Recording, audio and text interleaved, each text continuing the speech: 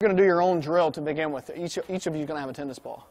Okay, first thing we're going to do is we're going to drop the ball, okay, and we're going to beat that ball to the spot and just catch it. Okay, nice and easy. Flex your fingers back, dropping the ball just above and beating that ball to the spot as it hits the ground.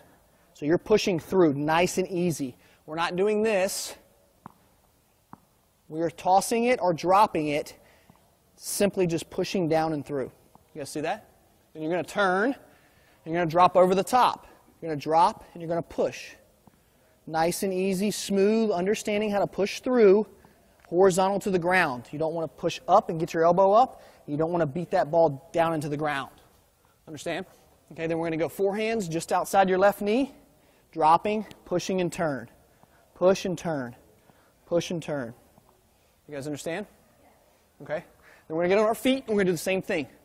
Boom. Shift into your left foot as you catch it. So drop, push. Drop, push. Backhands, drop over the top, push. Notice I'm getting my legs, I'm staying down. Same thing, forehands, push. Okay?